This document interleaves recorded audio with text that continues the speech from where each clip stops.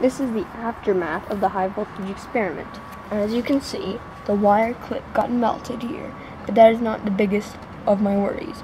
My clip blew up that was connecting to the wire. Look at, you can see the metal thing that's exposed. By the way, I wasn't showing before, but the inside of this, you can see like the exploded tape that blew up, but molten plastic. Yeah, this is the inside switch right here.